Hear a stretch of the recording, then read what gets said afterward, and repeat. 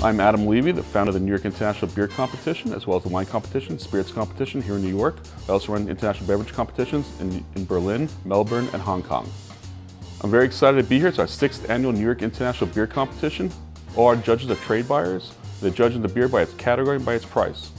For me, what's so much fun about this one is just that it's trade buying. And you know, for all the other competitions I judge, it's also really great and it's fun and you can really pay attention to the style and the parameters of the style. But when it comes down to it at the end of the day, what I'm buying for the bars, you know, it has to be able to sell. And so you can look at something that is exquisite and delicious and wonderful, but if the price is off or it's not, you know, marked properly, or if people aren't going to get it, it can be really difficult. And what I personally love isn't always what I can sell. And so this competition is what you can sell and why. I've done other similar competitions before, but for this one it's different because everyone here is a beverage buyer. And this is people who, this is their livelihood, to taste something and on the spot say the price is right and the flavor is where it needs to be. I can sell this. I can put on a straight face and tell someone that this is worth their hard-earned money.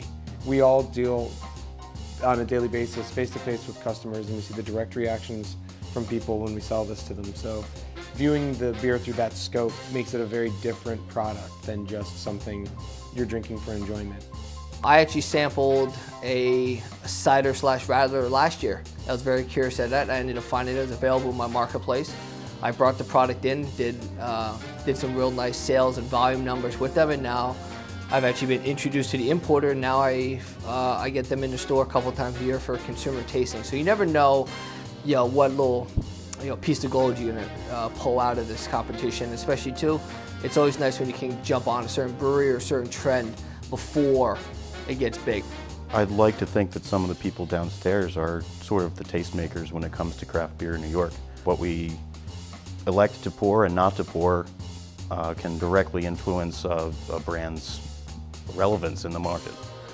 We're constantly seeing brands come in, and brands that don't constantly strive for relevance get left in the dust. So sending products to something like this would be a good way to keep your product relevant and to possibly expose your product to someone who has the ability to bring it into the fore in a way they would not otherwise get. The judging process, which I was a bit surprised about, is more about you know, talking about the beer with the person that you're judging with and coming to a consensus, which is, you know, it's important for yourself. It helps you understand how you are approaching beers and you know, have to defend certain choices or you know, say why you like certain things where the other person might not. So it's kind of a learning experience for yourself as well, where you get to know your palate a little bit better. Yeah, plus it's a lot of fun.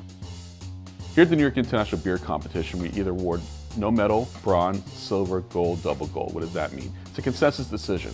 Not one judge says it's a bronze and that's it. The whole panel decides what it is. So one judge can say no medal, one judge can say silver, they come to a consensus. That's the process we worked with. Bronze means they buy it, silver they like it, gold they love it, and the whole panel agrees it's gold, and that's a double gold medal. It's great exposure for your beer, especially like, and I would assume that as a brewer or distributor, you stand behind your product. You're gonna wanna put it up against all these other products, because at the end of the day, if you really stand behind it and you believe it's going to stand out, and hopefully it does, and maybe it's a beer that I haven't heard of or have maybe overlooked because I have preconceived notions about it in some way, shape, or form, and having it kind of just judging the quality of the beer without any labels on it, I think is very helpful to help kind of break some of those stereotypes, and someone could easily get on my shelf just based on this competition. I think it's really fun. The concept of actually having a competition which really kind of focuses on like the buyer's perspective, you know, it's kind of like something that's a little bit different and really kind of unique. And I think the fact that we're able to kind of lend in that kind of perspective is something that I think really lends texture to a competition such as this.